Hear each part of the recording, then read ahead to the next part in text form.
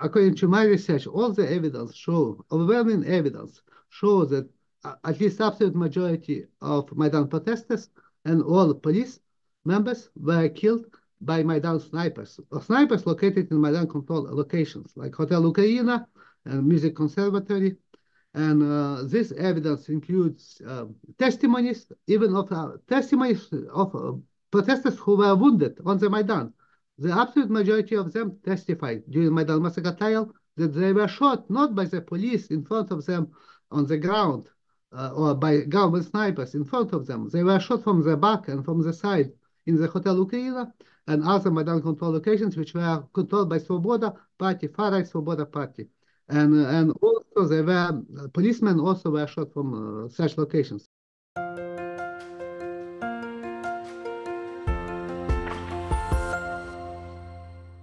Hello, everybody. This is Pascal from Neutrality Studies, and I'm joined by my co-host, Lasha Kasaradze, who is a Georgian IR analyst in the US. Our guest today is for the second time Dr. Ivan Katchanovski. Professor Katchanovski is a Ukrainian-Canadian political scientist at the University of Ottawa who researched in detail the 2014 Maidan Massacre, during which over 100 people died in Ukraine. He has been publishing scientific articles on the topic for years, but now he's just come out with a new book in which he includes all the details from his various in-depth studies. The book is entitled The Maidan Massacre in Ukraine, the mass killing that changed the world. And let me tell you that it's not only a brilliant book and one that should be read by everyone, frankly, but that Dr. Katchanovski is also making it open access. So he's doing fundraising for it. If you like what he is doing and want to support his research and his work, please go to gofund.me and donate to his project. The link will be in the description of this video. Dr. Katchanovski, welcome. Thank you for the invitation. It is a great pleasure to be guest of your show. Very interesting show. Thank you very much for the kind words. And it's a great honor to have you because you are the world's #1 expert on what happened on the Maidan. You looked at video footage, you looked at what people who were there said, the witness reports, you looked at the judicial proceedings of what came out about this. And can you first tell us why you decided to write now a book about it, and what's the main insight from the book? So I was doing this research about the Maidan Massacre since it is started. I was watching it live when I was doing research about Maidan in Ukraine. And since I specialize in political violence, so for me this was natural conflict to study. And I was stunned to see such event taking place live on live television, which was reported. And then I noticed that there were videos which were broadcast live, like live streams of this massacre. They disappeared. Like Radio Liberty, which is funded by US Congress, they had live stream. I was watching on their website. They have collection of 4 live streams. And next day, basically, they disappeared. And this for me was very strange to see because they kept all other days of Maidan protest, but the most important one disappeared. And this is why I think I started to do research, and I was collecting data, all publicly available data, videos, photos, testimonies, audio recordings, and Maidan Massacre trial, which took place in Ukraine for several years. And I published peer-reviewed journal articles, already 3 peer-reviewed journal articles. And now I decided to publish a book because of this massacre, its importance of this massacre. Because this massacre was the event, was the conflict that started everything which happened in Ukraine basically since, including the Russian annexation, including overthrow of Yanukovych government, which was directly related to the massacre because he was blamed for this mass murder.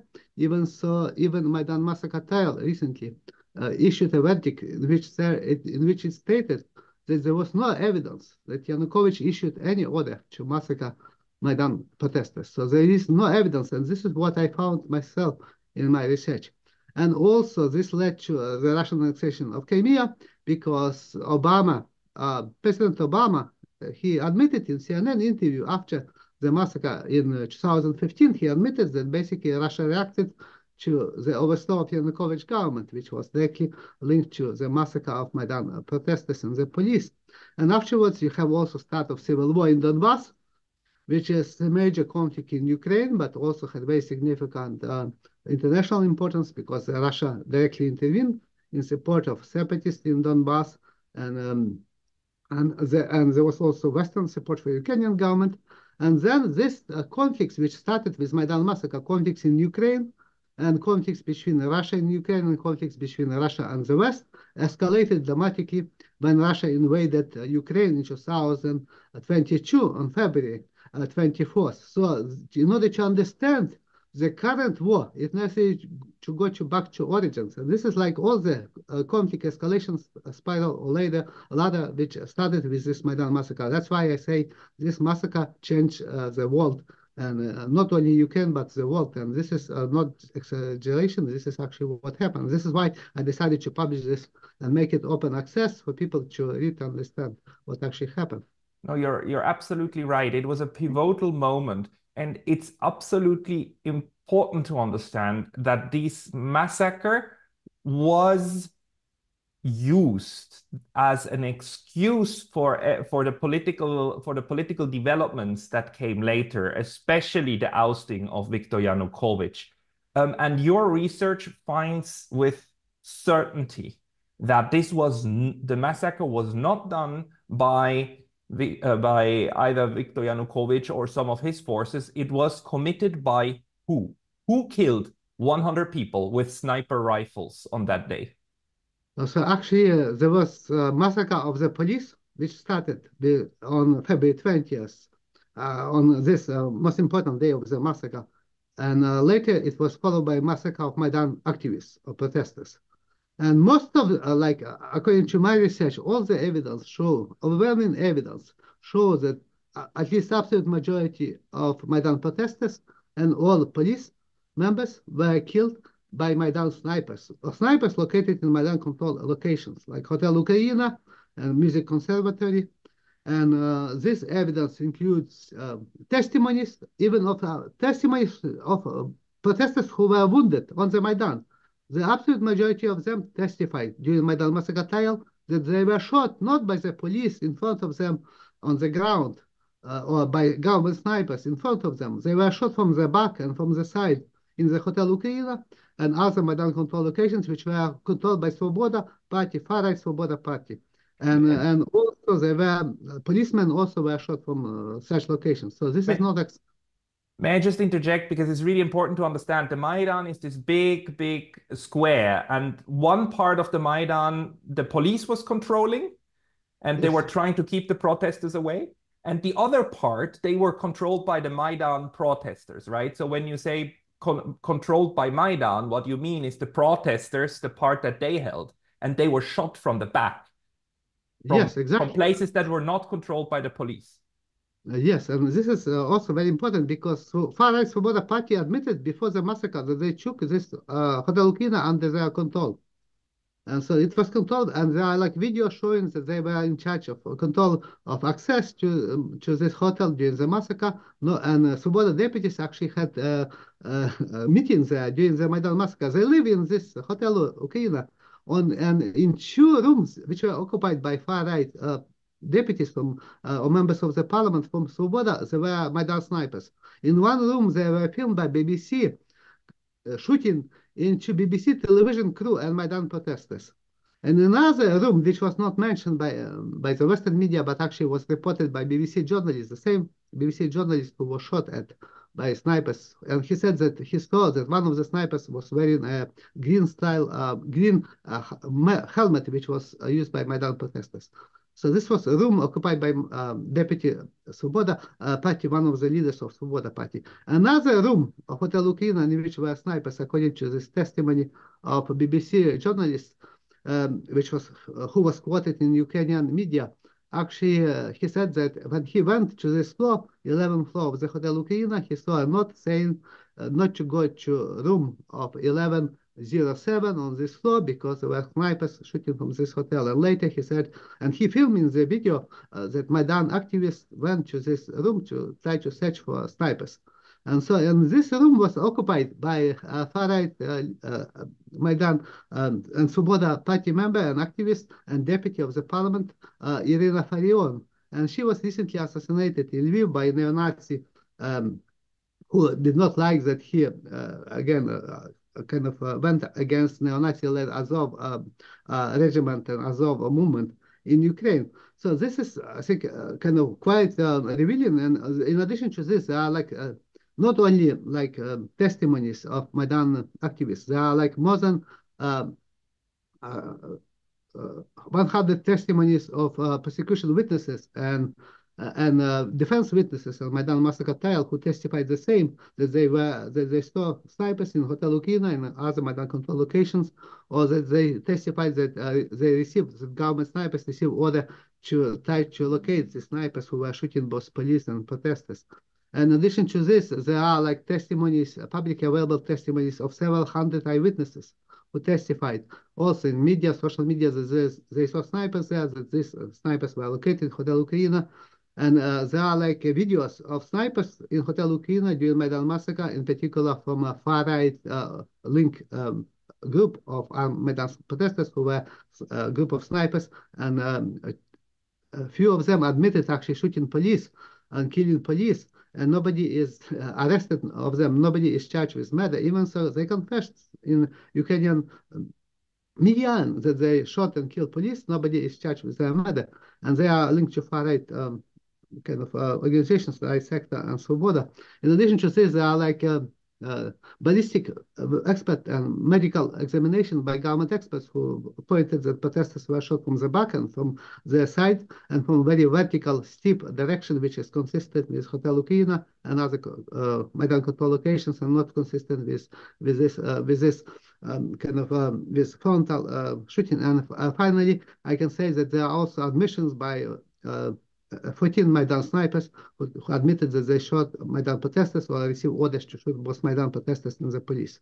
So I all mentioned this, all is mentioned in my book, which was just published. Yes, and you worked a lot on all of these details, and it's pretty clear that also the judicial trials and the work that happened in Ukraine points toward exactly this conclusion, that it was not the official forces of Yanukovych who shot. It was the shots came from parts of the protesting group. But the question then is, why did far-right elements in the protest group shoot their own protester? Why did they shoot on their own people and on the police? And who gave the order for this to happen? And this is also, I explain this in my book, this is like rational explanation, because kind of it was a way to kind of to implicate the government in the Maidan massacre in order to restore this government, because Yanukovych government was motivated by kind of basically money. They wanted to stay in power, enrich themselves, and they were not interested in losing power, because if you would start violence, it was very easy that he would lose his power. And so he basically never gave order to open fire on Maidan protesters for this reason, and that's why Maidan opposition was waiting, and including far-right opposition were waiting and trying to provoke government forces, and this did not lead to government forces using weapons against these Maidan snipers or Maidan far-right who tried to provoke such violence, and this is why they decided to kind of resort to such false flag operation of false flag massacre in order to implicate government forces, basically by covertly shooting their own members of Maidan opposition who did not suspect that they were shot and did not expect, obviously, that they would be shot by their own, and in order specifically to blame government forces and to blame Yanukovych, and this is what they did. This was successful false flag operation in order to implicate government forces, and this is, I also explain this based on rational choice theory and based on Weberian theory of rational action, and based on state repression backfire theory, which is consistent. And this is why this operation was undertaken, but actually who gave order? There are like testimonies of some of the Georgian military members, ex-military members, who said in various interviews in Italian media, in Macedonian media, in US documentary, in Israeli documentary, in other interviews, and also testified to Maidan Massacre trial that actually they received orders to massacre both Maidan police and protesters, specifically to provoke this violence and to provoke resentment against government and to restore government. They received such order from Maidan opposition leaders. So they named such Maidan opposition leaders, who became, one of them became head of Ukrainian parliament, and he actually was head of Maidan self-defense force. And before this, he was, in the 1990s, he was head of a neo-Nazi party, which was called Social National Party, which is kind of just another version of the name of a kind of National Socialist Party. And this is kind of became later Svoboda Party. And he was head also of Patriot of Ukraine organization, which was paramilitary branch of this party, which became later right sector and now became Azov basically movement. So this is all the connection, and including Azov movement. They were also located in one of the buildings in so-called Kosatsky Hotel building on Maidan, which was controlled by Azov or right sector, and specifically by this Patriot of Ukraine, which later became Azov. And they also, in this building, there was also snipers locating, shooting both Maidan protesters and police. And they also shot Western journalists, like German journalists, and also shot at British journalists I mentioned, and Russian journalists and Polish journalists, and there were a report that there was order also to shoot, to kill one of journalists, specifically also to provoke a kind of backlash in the West, in the Western media, and one of people who said this was he referred to this testimony of this Georgians, and he said this was order from then former president of Georgia, who also was on Maidan and supported Maidan protesters. And in addition to this, I think I found and quoted in my book interviews with two leaders of Far-Right Svoboda, who said in their interviews, which were published by Ukrainian journalists, and they said in these interviews, these two leaders of Far-Right Svoboda, that they met with some Western representative before massacre, and this Western representative told them and other Maidan leaders that a few protesters killed is not enough for Western governments to change their support or recognition of Yanukovych government. They said that Western governments would turn on Yanukovych government only if there would be 100 protesters killed. So this was like a trading. They said like 20 killed is not enough. So 10 is not enough. 5 is not enough. 100, they agree 100 would be enough because this is a large number to blame the government. And this is exactly what happened. There was immediately on the day of the massacre, there was a declaration from Maidan, by Maidan opposition leaders and later by media, that there was how many hundred killed. Even so, the number of killed protesters was less than 100. They included protesters who died from natural causes like heart attack, or were killed. Some of them were killed in outside of Maidan for not for any kind of political related reasons. And one committed suicide, and another died just from poisoning, from shock. Because of just for medical reasons again, and they were included as in this Heavenly 100, and there were also 17 policemen killed, and some of them also were included in this Heavenly 100, even so there were police members killed by Maidan opposition. So this is kind of quite unbelievable, just what happened, and I think this is a reason why this massacre was undertaken, but it's still, I think, there is no investigation. Actually, leaders of Maidan opposition were not interviewed even about this. They were not even required to testify for Maidan massacre trial, or they were not required to testify even for investigation. So again, a lot of details still need to be researched, but I think it's clear that beyond any doubt that Maidan opposition was the one, and Maidan opposition leaders, including far-right and oligarchic elements of Maidan leadership, were involved in this massacre. And very likely Georgian also snipers, and maybe linked to the former president of Georgia, Mikhail Saakashvili, who went to Ukraine and became a member later of Ukrainian government, along with other members of his government. The research now is clear. nobody has been punished for this massacre, and the Western official, who that Western official was, we don't know yet, right? But Yes. if we can talk about the political situation, not just the forensics, what you're showing is that you had ultra right-wing neo-Nazi elements that were willing to use deadly force against all sides in order to provoke a political upheaval and an overthrow of the government, and that worked.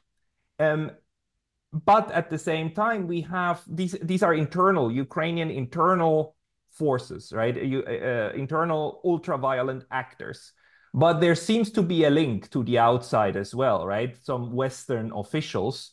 And you also said that Radio Liberty and so on, they took down a couple of unflattering streams. And we know how BBC and other Western media then reported about this event and were very pivotal in creating the narrative that the evil Yanukovych government shot at defenseless protesters. And that was for many years the narrative. And even now, probably inside Ukraine and outside, it is a very strong narrative to justify the overthrow of a democratically elected government. This connection to the outside, what do you know about who was involved in creating the narrative? I think the Western media was a very played a very important role in this misrepresentation of Maidan massacre, and this misrepresentation, I think, even is more important than what happened with Iraq war, when they falsely claimed that there was presence of weapons of mass destruction in order to justify invasion of Iraq, which was illegal under international law, but under false pretense. I think the same happened, or similar situation happened in Ukraine. Basically, media, and I study also media coverage of Ukraine and other countries. So basically, Western media, they did not report actually facts. They reported what basically narrative was promoted by the Western government. So this is called indexing theory of political communication. So media just reflects media coverage reflects not what's actually going on in terms of factual developments, but they report what is kind of their own government and or members of opposition would basically kind of present about what was taking place. So they reported basically what U.S. government said, what German government or British government said, and all these governments basically immediately blame Yanukovych and his forces for the Maidan massacre. They set in sanctions, even so there was no investigation, and even so almost definitely they knew actually who was responsible. And this is quite also kind of revealing, because I think the behavior of Western governments is quite revealing, because from the start they they claim that there was involvement of Yanukovych government in order to justify this overthrow. They supported this overthrow from day one. Even so, there was agreement signed between Yanukovych and representatives of France, French foreign minister, German foreign minister, and Polish foreign minister. And there was there was agreement signed on February 21st after the Maidan massacre, with presence of these foreign ministers of the European Union, member countries, and also Maidan opposition leaders and Yanukovych. And they signed an agreement which said basically that Yanukovych agreed to early elections, and he agreed to withdraw forces of government forces from Maidan, from downtown area of Ukraine, of Ukraine capital. And Maidan opposition also agreed to kind of disarm, and they agree basically that there would be investigation of Maidan massacre conducted by kind of Ukrainian government with involvement of Council of Europe. And all this agreement was broken next day, basically, even not a full day. In the evening of February 21st, there were assassination attempts against Yanukovych, and he fled Kiev because there were assassination attempts involving far-right opposition. There are testimonies at the Treason trial in Ukraine that actually by his bodyguards, by other eyewitnesses, who said that there were Yanukovych motorcade was targeted, and later he was there was attempt to assassinate him in Kharkiv when he moved to Kharkiv on February 22nd, and there was also order from new Maidan leadership to shoot down helicopters in which Yanukovych was flying from Kiev to Kharkiv and then from Kharkiv to Donetsk after the Maidan massacre. So in this case, again, Western governments immediately recognized this new government. Even so, election of and dismissal of Yanukovych was illegal under Ukrainian constitution. It was completely illegal, and it was only justified by his by his responsibility for this massacre. Even so, this he was not responsible, and actually people who led this vote. One of the leaders actually of the parliament, who was deputy speaker of the parliament, who actually was in charge became in charge of the parliament because they removed leadership, which was linked to Yanukovych and to Communist Party from parliament leadership, and they became in charge of the parliament himself. And this the same leader, he was filmed by also by German television and by other media in Hotel Ukraina, along with snipers from this far-right link group near the room of ZDF television channel of Germany, public television, in which snipers were shooting from the television room, from the room which was occupied by German television. They were shooting into the direction of Maidan protesters, and this was filmed even by German television again, and they did not show this film, and it was only shown by again, at the Maidan Massacre trial without any sound, because they were snipers shooting from their room, basically. So sound basically disappeared from Iraq for some reason, and I think it's a very obvious reason why they did not show this kind of basically 1 hour and one and a half hour video of Maidan Massacre, because snipers were shooting from Hotel Ukraina, including a room which was occupied by German television. So this is like cover-up taking place with a presence of Western media, and Western media play a role in this, Western governments play a role in this, and they accepted overthrow of Yanukovych, even so it was illegal, and they knew, actually a lot of them knew that actually what was going on, but it was politically not convenient to kind of admit this, so they blame Yanukovych government. And even Biden, when he gave speech actually at the Ukrainian parliament in 2015, he stated that there were snipers shooting Maidan protesters. And Blinken, U.S. Secretary of State, also said there were snipers shooting Maidan protesters from rooftops. And the same was said by Biden. And now government investigation said there were no such snipers located, there were no snipers shooting. This is like a kind of propaganda now. Now say this is like snipers are propaganda, because they found that government snipers were not responsible for massacre. They found that even they did not shoot any bullet kind of SBU snipers, and they joined new government. So they had to blame basically this claims that this was disinformation, propaganda, to say that there were snipers on Maidan, because they claim that Berkut police was responsible for the massacre, and Western media, they did not kind of report this. So there were no reports from Maidan massacre trial.